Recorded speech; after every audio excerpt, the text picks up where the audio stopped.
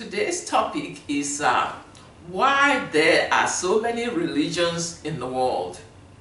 Have you ever wondered why so many religions? You know, today you're going to get an understanding of why we have so many religions in the world. The dictionary defines religion as the belief and the worship of a superhuman or a superpower or powers, especially a god or gods. But for us Christians, it means the worship of the only living, the only true God of the Bible, meaning the God of Abraham, the God of Isaac, and the God of Jacob. So it is the worship of this one God that we regard as the Christian religion. And when the Lord Jesus was here, he told us that God actually doesn't like all the ceremonies and things that people were doing, because he preferred to be worshipped in spirit and in truth, meaning his word, because the Lord also told us that the word of God that he spoke to us, they are spirit and they are life. So, and the Bible says that God's word is truth. So we take a look at John chapter 4 verses 23 and 24. It says, this is the Lord Jesus talking to the woman at the well in Samaria. He says, but the hour cometh, and now is, when the true worshippers shall worship the Father in spirit and in truth. For the Father seeketh such to worship him. In other words, God is not interested in all the offerings and blood things that they were doing. He's looking for people that will worship him in spirit and in truth, using the word. Like he said to me, he said, let me hear my word coming out of your mouth, because his word is truth. Put me in remembrance of my own words, you know. So he says, the Lord continued, he said, for the Father seeketh such to worship him. He said, for God is a spirit, and they that worship him must worship him in spirit and in truth. This is why you pray in tongues, and then you pray the word of God. That's worshiping God in spirit and in truth. Unfortunately, there's a group of people that don't believe in worshiping God in tongues anymore. So, because the Bible says when you pray in tongues, it's your spirit that is praying. You don't have a conscious understanding of what you're saying, but God understands, you know. So now, what happened? Why do we have to worship God this way? Because one of the things that I was not aware of before I share my rapture dream is that we were all in Adam, because we all came out of Adam's loins. In other words, every single human being today is a product that came through Adam. And so in Adam, we actually were children of God. We were being in fellowship with him. We basked in his fatherly love. We fellowshiped with him, and we worshipped him, and we actually took a walk in the cool of the day with him. When Adam was doing these things, we were doing it in him. And I didn't know this until before I got born again. Actually, I was seeking, and I had spoken to someone who told me about the cross of Jesus. And that day I felt like what they said to me reconnected me with my friend, the Lord Jesus Christ, whom I had met when I was dead, and he told me how to get back into my body, and he basically raised me from the dead. So on this time, I wanted to say thank you to God. And so when I took the first step to say thank you to God, that night God the Father gave me a dream. So he showed up in this dream. I call it my rapture dream, because it was basically rapture. It was a whole, there was an announcement on earth that says, here comes God. And immediately we were all caught up to meet the Lord in the air. It said that it was God the Father. And as soon as he appeared, I looked at him, and I go like, I know him. I mean, I know this man, I know, and I know that I have seen him.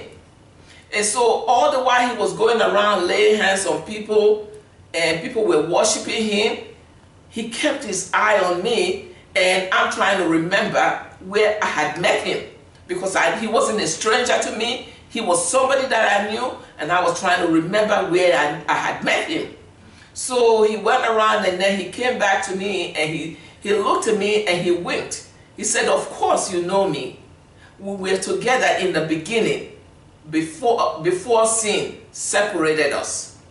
Meaning we were together in the beginning in Adam with him, and we enjoyed his fatherly love until Adam and Eve sinned and we got separated from him.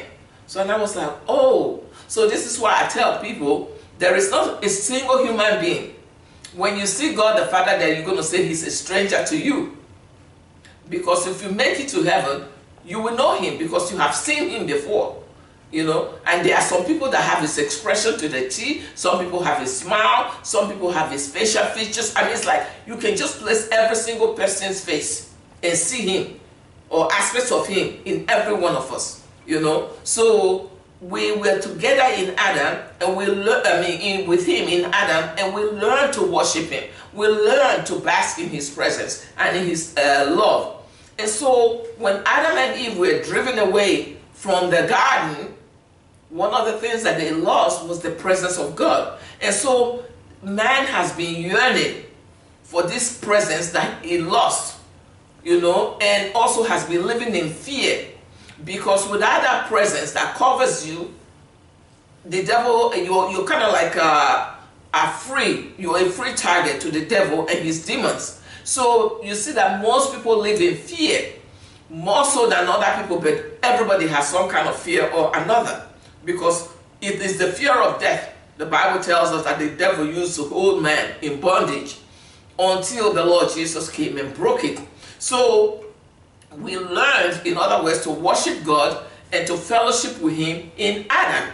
And so when they were driven away, Adam began to make sacrifices unto God, because he saw God offer a lamb, and he too began to offer sacrifices, blood sacrifices to God, because he spoke of the future atonement work that Christ will do for us on the cross. This is why when you read the story of Cain and Abel, Abel brought a blood sacrifice, and Cain willfully brought a grain, which is not the kind of sacrifice that God needs for future atonement. So now, this was man trying to reconnect with God, learning how to worship the only true God, the Almighty God, the Most High God, as he was known in those days, by offering sacrifices to him. They had no idea of any other form of worship until Nimrod came on the scene. And we're going to find out about him in Genesis chapter 10, verses 8 to 10. It says, and Cush is the son of Ham. Ham was the son of Noah. So Nimrod was the great grandson of Noah, in other words. It says, and Cush began Nimrod, and he began to be a mighty man. He began to be a mighty one in the earth. He was a mighty hunter before the Lord, wherefore it was said, even as Nimrod, the mighty hunter before the Lord. And the beginning of his kingdom, listen to this, the beginning of his kingdom was Babel, and Erech, and Akkad, and Calneh, and Shinar. So what you surmise from this is that Nimrod was the first man to organize the world under him. He established the first kingdom. He ruled all the people that were on earth at his time. But unfortunately, Nimrod was a tyrant. And when the Lord showed him to me, he was a black man. Nimrod was black. His rule is recorded in Genesis 11, chapter 1 to 4. It says, and the whole earth was of one language. Listen to this. I especially need for black people to listen to this, because sometimes we think that God has been unfair to us. No. because the first person to rule the world was a black man. And listen to what he did. He said, and the whole world was of one language and of one speech. And it came to pass, as they journeyed from the east, that they found a plain in the land of Shinar. And they dwelt there, and they said one to another, go to, let us make brick and burn them thoroughly. And they had brick and made stone and slime they had for mortar. And they said, go to, let us build us a city and a tower, whose top may reach unto heaven. And let us make us a name, and let us, lest we be scattered abroad upon the face of the whole earth. You see, in the beginning, God said, after he restored the earth, he said to man, be fruitful, multiply, replenish the earth. But these people, under Nimrod, they found a place and said, we're not going to go all over the earth. We're going to stay right here, and we're going to build a city, and we're going to put our name on it, and we're going to build a tower. And you're going to find out why they're doing this in a minute. Does that ring a bell to you today? There's a group of people that want to turn the world into one world government, and they want to depopulate the earth. They want to put a certain number of people that they want to be on earth. So I say this to tell you, as Solomon said, there is nothing new under the earth. Because what man is doing today is what man did under Nimrod. Because Nimrod was the leader, and he taught the people to rebel against God Almighty. Because he hated God. He hated the Most High God with a passion. And he told his subjects that he was their provider and not the Most High God. He instituted idolatry and declared himself to be their God. And the people began to worship him. He taught the people to be self-reliant. He told them that they should not rely on God. It was only cowards that rely on God, but then they should rely on their own strength, and they should rely on him because he was the one that was providing for the people and not God. And then he set out that he said he's going to build a tower that will reach unto heaven, so that should God have it in mind again to destroy the earth, as he did during the days of his forefathers, him and his people will escape. You know, so now listen to a summary by Flavius Josephus about Nimrod in the Antiquities of the Jews, book 1, verses 3 and 4. This is what is written about Nimrod. He said, now it was Nimrod who excited them, meaning the people, to such an affront and contempt of God. You listen to this? To such an affront and contempt of God. He was the grandson of Ham, the son of Noah, a bold and a great man with the strength of Ham. He said, and he persuaded them that he persuaded them not to ascribe it to God, as he will, that through his means they were happy. In other words, they should not ascribe their happiness to God, but to believe that it was their own courage that procured them that happiness. He also gradually changed the government into tyranny. He was a tyrant when the Lord showed him to me. Seeing no other way of turning men away from the fear of God, but to bring them into a constant dependence upon his own power. He also said that he would be revenged on God if he should have it in mind to drown the whole world again. For he would build a tower too high for the waters to be able to reach. And he would avenge himself on God for destroying their forefathers. So you see, Nimrod he hated God with a passion. Or the devil stirred him up to hate God with a passion. And he says in verse 3 of the Antiquities, book 1. Now the multitude were very ready to follow the determination of Nimrod. In other words, he persuaded the people and they followed him and they did whatever he said to them to do. He said to esteem it a piece of cowardice to submit yourself to God. So in other words, in the days of Nimrod, if you so much as say that you're submitting yourself to Almighty God, they called you a coward. You know, and it says, and they built a tower, neither sparing any pain, nor being in any degree negligent about the work. And by reason of the multitude of hands employed in it, it grew higher sooner than anyone expected. But the thickness of the wall was so great, and it was so thoroughly built, that thereby its height seemed upon view to be lower. In other words, when you look at the wall from the ground, you will think it's not as tall until you try to see it and climb up onto it. Then you see that the tower was really tall. So Nimrod wanted to build a tower to escape God's flood. And I said that he didn't pay attention, because God had promised that he would not drown the earth again with water. But Nimrod had taught the people idolatry. He made himself to be the God, and the people followed him and worshipped him. So in God, if you when we read Genesis 11 verses 5 to 9, we see God's response to what Nimrod and the people under him were doing. It says, and the Lord came down to see the city and the tower which the children of men builded.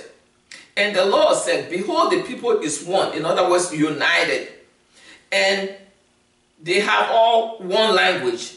And this that they begin to do, and now nothing will be restrained from them, which they imagine to do. Let us go down there and confound their language, that they may not understand one another's speech. So the Lord scattered them abroad thenceforth upon the whole earth, and they left off building the city. Therefore the name of it is called Babel, because the Lord did confound their language, and all the earth, and he despised them. In other words, to all the earth he scattered them abroad upon the face of the earth. So now the people have been dispersed by God upon the face of the earth, their language confounded, so they now all have different languages. What do you think happened? Remember the topic. Why we have different religions, why there are so many religions, in other words, in the world today. They took the idol worship that Nimrod taught them with them, even though God scattered them all over the earth. They took this idol worship of Nimrod with them everywhere they went. And the devil helped them to hold on to their rebellion against God. This is why when you look at the earliest ancient idols all over the world, you will see that they were black. Because Nimrod was a black man. So over time, the memory of Nimrod began to fade, because the people were now scattered. And so now that they are dispersed, and Nimrod's memory is faded away or is wind down over the years, the people now desire to reconnect. Because remember, we were all with God in the beginning in Adam. So man knew fellowship. Man knew how to approach God. Man knew how it felt to be in God's presence. So the soul of man yearns for that. You know, because man is very spiritual. You know, so now with the memory of Nimrod fading, the devil then started to inspire them to give him proxy worship. In other words, worship the devil using items that represent him. So he began to inspire them to worship trees, to worship the sun, the moon, the stars, the earth, and the things on earth, and to worship stones, to worship all kinds of graven images made of ceramics, made of terracottas, made of porcelains, made of jade, made of brass, made of gold, all kinds of figurines, and to worship ancestors, and to worship other humans, and to even worship the serpents and the dragon. You know? So, and I remember one time the Lord said to me, once he was visiting, he said, you know, man is an intelligent being, you know. Man is not stupid. You know, sometimes when God the Father is talking, you just listen. He said, man is not stupid. Then he said, what do you think will make man? What do you think will make a man to bow down to a tree, or to bow down and begin to worship a piece of ceramic? He said something has got to have happened to that piece of ceramic. And we see it today. Because I never knew what God was talking about until I started seeing how the spirit of vanity works. When I went and bought, before then, if you're going by the aisle in the grocery store and you see all those half-naked magazine with women, some of them, if you're spiritual and you can discern, will wink at you. They will just wink and hold the wink at you. The first time I saw it, and I was like, what in the world? And I went to pray with somebody, and her picture winked at me.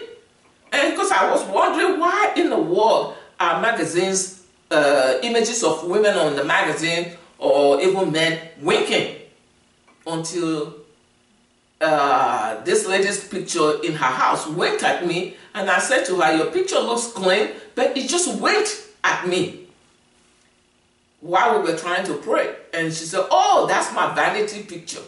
When I was trying to be a model, that was the vanity picture I was sending out. So it connected to the magazine.